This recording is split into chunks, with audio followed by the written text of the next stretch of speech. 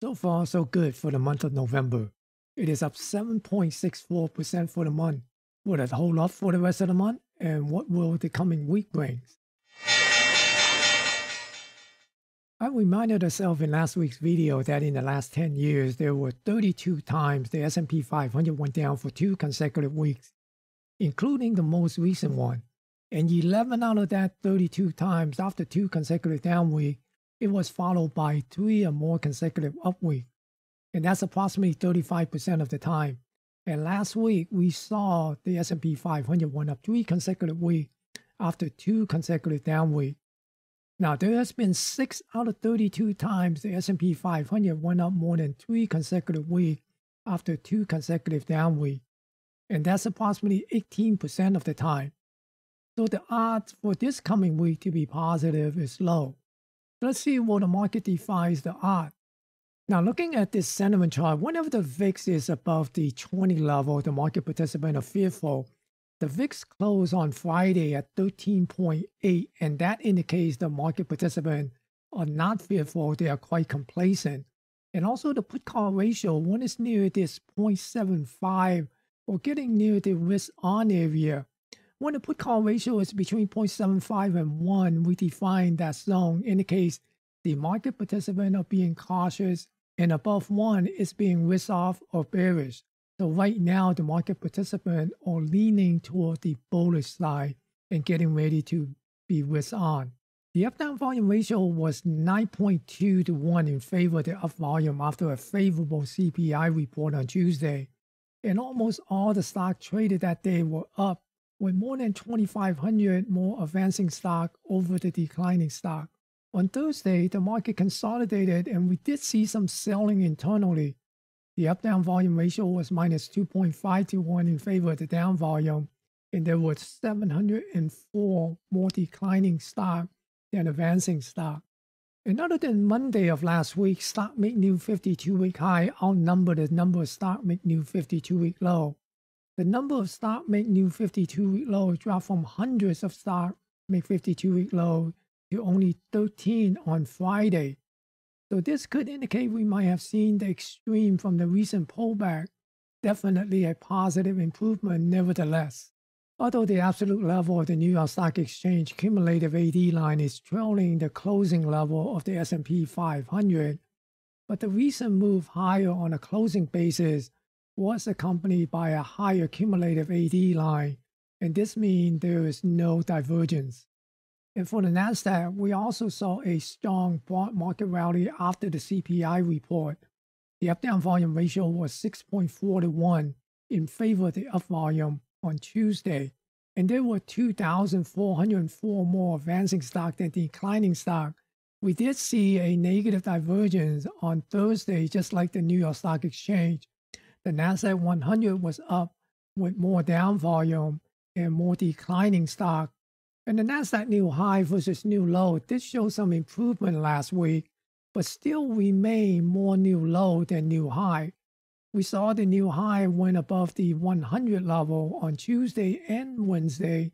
The last time we saw the new high went above the 100 level was back here near the September timeframe. Even though the NASDAQ showed some broad market participation in recent advances, but the cumulative AD is still showing a negative divergence. And this again highlights the dominance by the few mega cap tech stocks skewing this market. Looking at the 11th sector in the S&P 500, not much have changed. The tech continue to outperform, healthcare underperform, and the consumer discretionary is underperformed. Financial is kind of neutral. It's basically performing along with the S&P 500. And the communication is outperform, and the industrial is underperformed. And consumer staple is underperformed, energy is underperformed, and the real estate underperformed, material underperformed, and so is the utility is underperformed. And looking at some other sector, the semiconductor is starting to outperform the S&P 500. Oil is underperformed. The oil exploration is also underperformed. Retail underperformed. Biotech underperformed. Mining is underperformed. The banks and also the regional bank, it seems to be neutral, kind of flat, so it's performing They are performing along with the S&P 500, but the home builder is showing a little bit of a sign of outperforming here recently, but the long-term bond is still underperformed. Looking at the yield curve for the 10 versus the 2, it is still inverted, and it headed lower last week. And the 10-year versus 3-month is at minus 0.959 versus last week, it was at minus 0.76. So it went a little bit more negative this week, and recession remained to be the expectation. We also saw the 10-year yield came down to 4.442 last week, but still we could see it move back up to this 5.3 level before it peaked. Now, with the recent CPI, the market believed the Fed hike cycle is over. Of course, the market also was expecting the Fed to cut rate by now, and has been wrong on that prediction. So we'll see if the market is right this time. I believe the Fed will surprise the market with additional rate hike, but of course, the market doesn't care what I believe. We also saw the dollar dip down to this 104 level after a favorable CPI report. We'll see if it get a bounce from this level or will it continue to move down toward this 100 level. In the dollar future, it dipped below this 105 and came down to this POC, this composite point of control near this 104 area. So we'll see, will it be able to move back up to this 105 area, or will it continue to move down toward this 102.60 area? Oil was trying to hold this 74.50 level last week, and it found support there. So we need to see if it could move back up to this composite point of control and get back above this 82 area. We'll be surprised to see if it comes down to this 67 level with the current geopolitical condition in the Middle East. Now, silver came down near this 21.55 level and got a bounce back up to the 24. So we'll see, will it be able to get back above the 24 and move back toward this 26 area. Gold also got a nice bounce off this 1940 level and is back near this 1980. So we'll see if it could move back up to the 2000 level this coming week. I'm still looking for gold to make it up to the all-time high. Now, looking at the indexes, starting with the S&P 500, after Tuesday's CPI release with 0.1 better than expected, the S&P 500 gap up and closed above the trend line and also above the upper range of the weekly expected move. For this week, the upper range of the expected move is between 4568.33 and 4558, and the lower range is between 4470.10 and 4457.50. Now, there are a couple poor highs from last Wednesday and Friday on the market profile, which we'll look at later, that will need to be resolved, and that could push the S&P 500 to come up and fill this August gap here and get above the upper range. Now, if it could not stay above this 4512.94, this level here, then look for the lower range to get tagged. And if the CPI gap gets filled, then we could see an initiated move to come down toward this 4300 level. And that's that 100 gap above the August gap and shy of taking out this July high by less than 30 points. So if it failed to take out the July high, that could lead to a possible substantial pullback to fill this CPI gap and back to this 15,200 area. But if we could take out the July high, then we could watch to see if it could take out this pivot high up here that's put in at January of 2022, and that's 16,017.39. IWM found support near this 1700 level and bounced up to hit the mid of this consolidation or this balance area. It will be important for IWM to continue to move above this 50% level here toward the upper edge of this balance area near 2000. If it is unable to stay above this 50%, then look for retracement back down to this 1640 area and possible a breakdown from this balance area. Then we could see the IWM come down to this major move, and we could see it come down and tag this 1300 level. The Dow Jones Transportation also got help from the CPI report. It got back above the 14,600 level and back above this trend line here.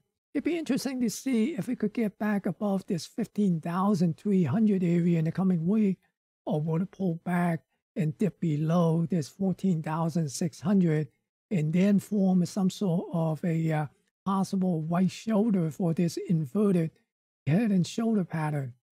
This week, Apple helped the Dow Jones Industrial to move back up near this 35,000 level. So we'll see if it could get above this 35,600 area, or will it come back down to this 34,000 level here this coming week. At the beginning of this week, looks like the New York Stock Exchange Composite was forming an inverted, head and shoulder, right shoulder pattern here.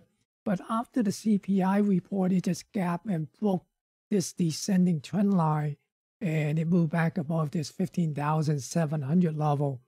So now we're going to see, will it be able to come up and fill this gap here and possibly get back above this 16,000 area. And if we move below this trend line, move back below this trend line, we'll be looking for the CPI gap to get filled. And that could also make its way back toward this 14,880 area. And here's the market profile chart for the E-mini S&P 500. And these are the poor high that I referred to earlier. After the CPI gap up here, it formed this 4-day balancing area here. We'll be looking out for a continuation of either continued balance inside this balance area or break above this balance area and move up toward the 4,600 level, or break down and come back in and repair some of these single print and also work on filling this CPI gap. And here's the volume profile of the ES, the E-mini S&P 500. Notice this 4-day balancing here. So again, if it break above this balance area, then we'd be looking for the price to come up. And this 4,600, this high volume node, could act as a magnet that will pull the price up to this area here. Now, if it breaks below this balance area, then we can see it come down toward this balance area.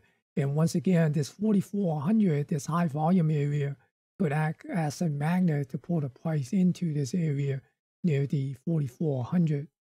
Now, let's take a look at the ETF for the indexes, starting with the Diamond, the ETF for the Dow Jones Industrial. The Diamond closed above the upper range last week, and the last two trading sessions were negative. And here are the ranges. The upper range for this coming week is between 353.30 and 352.40. And the lower range is between 346.40 and 345.40. Now, due to the last two sessions of weakness, we can see a pullback to the lower range and even try to make an attempt to fill the CPI gap. But if it could break above this 350.77 and move into the upper range, then the August high here could be in play. The SPY closed above the upper range with 4 consecutive updates. And for this week, the upper range is between 456.30 and 455.30, and the lower range is between 446.30 and 445. It is currently sitting near this upper edge of the balance area. If it could break above it, then look for the July high to be in play, and that will be somewhere around this 458.16. If it dips below the lower range, then we could see a retracement back toward the 424 area, basically the lower edge of this balance area, and that would also fill the CPI gap along the way of coming back down. The Q also closed at the upper range with 4 consecutive updates last week. And for the coming week, the upper range is between 393 and 391.80, and the lower range is between 380.30 and 378.50. Now, it is only 0.23 points shy of tagging this July high here from last week's high.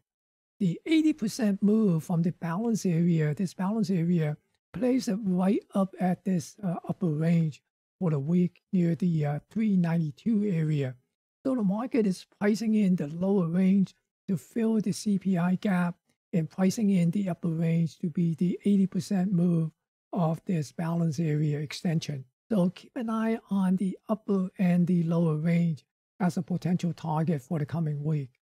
And the IWM also closed above the upper range, and it also spiked up to this middle of the consolidation or the balance area. And this spike up printed a shooting star candle. And that is a little bit of a sign of caution here because this shooting star is a bearish candle, even though it did close up for that day. And the upper range for the IWM for this coming week is between 183 and 181.80, which is just above the high of the shooting star. And the lower range is between 174.80 and 174.20, right near the entry of the CPI gap, and also the composite point of control here near this 173.16. So the shooting star from Wednesday could be telling.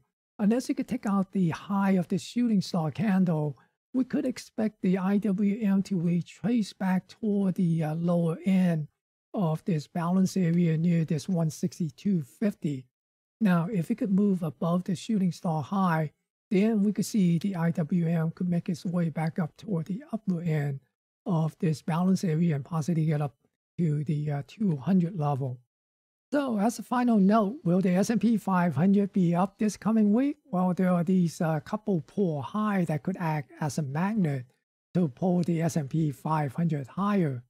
And the market participants are being quite complacent and leaning toward getting risk on. So that could also help push the market higher.